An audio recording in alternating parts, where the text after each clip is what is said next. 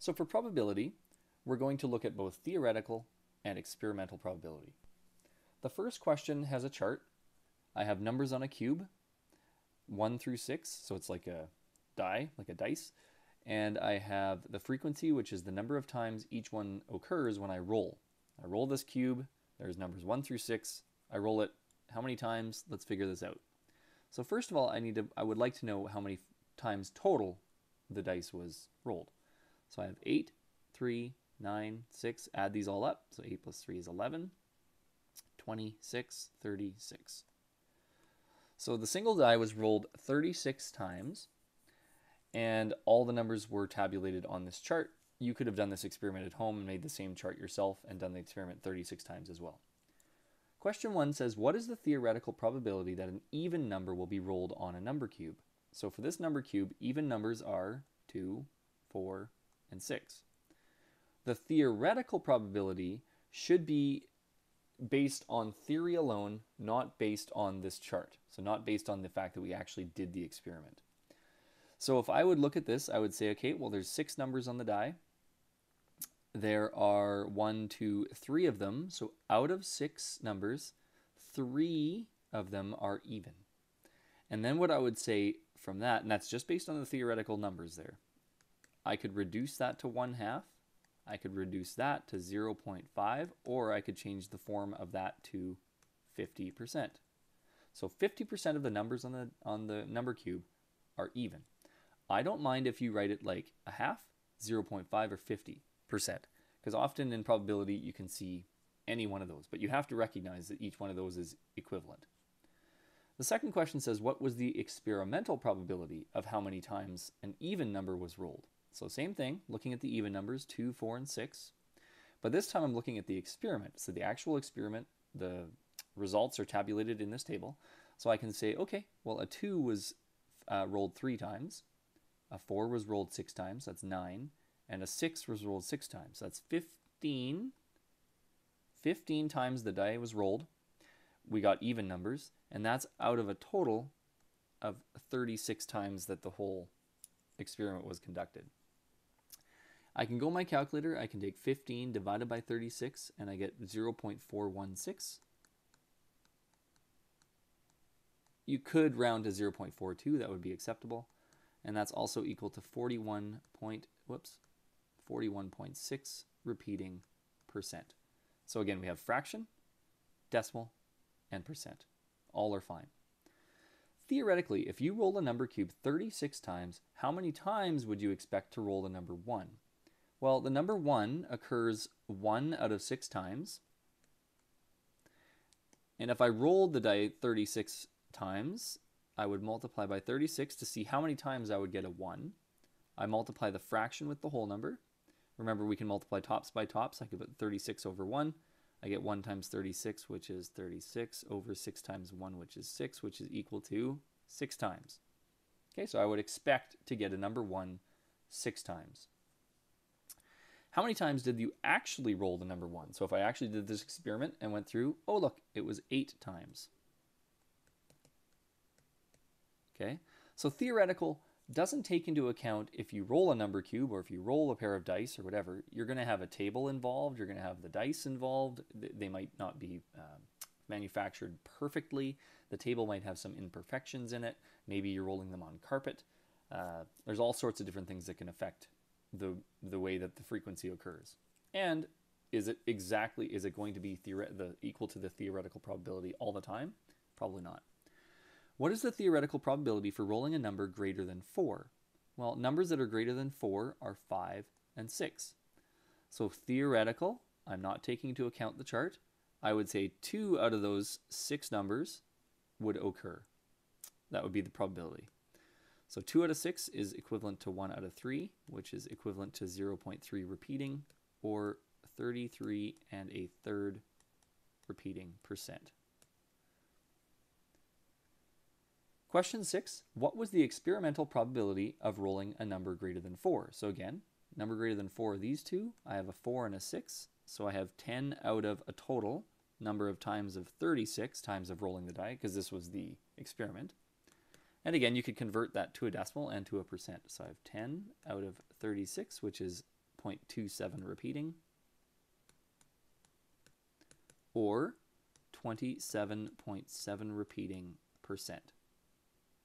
And I mean, you can round these if you want to, but you don't need to. You can use the repeating sign as well.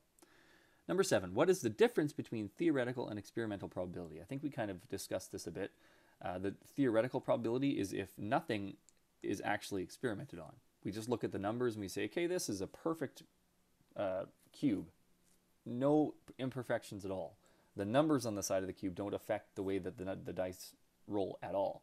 The actual experiment, though, when we actually conduct the experiment, there are a lot of other external factors that can weigh in on changing the results from the theoretical probability. So hopefully that makes sense to you, that there are a lot of different factors.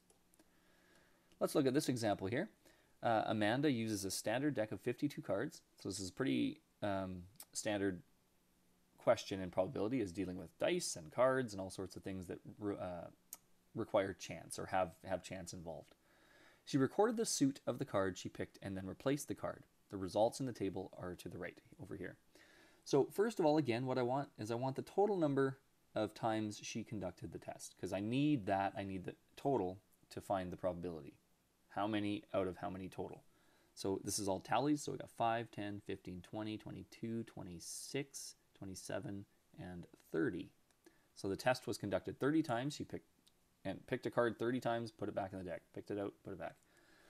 Based on her results, so the experiment, the actual chart, what is the experimental probability of selecting a heart? Here are the hearts. I can see that there's 9 of them. 5 plus 4 is 9 out of a total of 30. And you could leave that. You could reduce the fraction. I don't mind. I mean, if you want to reduce the fraction, divide by 3.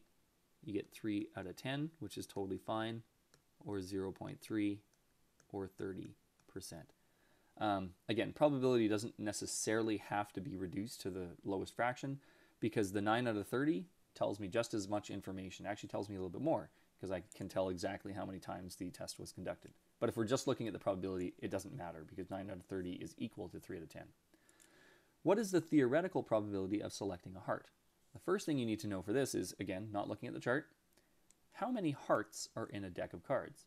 Well, hearts make up one suit. There are 4 suits in a deck of cards: hearts, spades, diamonds, and clubs. And of those all, there are 52 cards in a deck, cards in a deck completely. So if I take 52, divide by 4, because there's 4 suits, I get 13.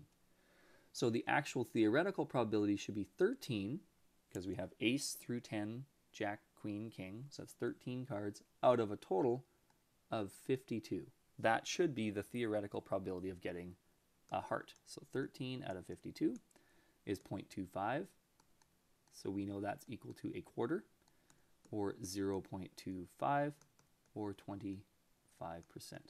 Okay, so a quarter, or 25% of the deck are hearts, and that should be my probability of actually getting a heart from the deck. Based on her results, what is the experimental probability of selecting a diamond or a spade? When you see this word in probability, or, it means plus, or add the 2 results together, because your probability of getting something is greatly increased if I say or. Can you get this or that? Oh, if I get this, I win, or if I get that, I win. So it doesn't matter which one. If I change it to and, then I have to get this and that. It's different. Or is quite different. So or, we add the probabilities together.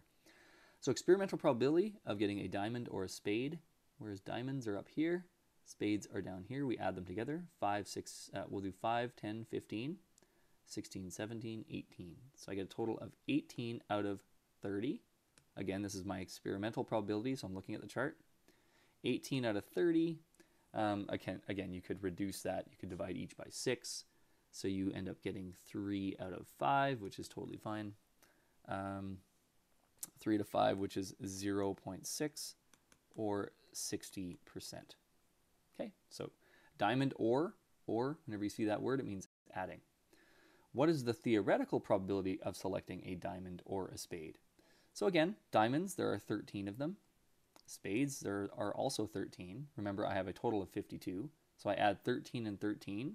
I get 26 out of a total of 52, are diamonds or spades. So I add the probabilities. Essentially what I'm doing is I'm taking 13 out of 52 plus 13 out of 52 to get 26 out of 52. Remember, or I add 26 out of 52 is equal to a half, or 0.5, or 50%. Compare the results and describe your findings. You can basically just say, well, look, the experimental probability of doing it was 60%, but the theoretical is 50, so she had a higher probability of getting a diamond or a spade. And same thing up here.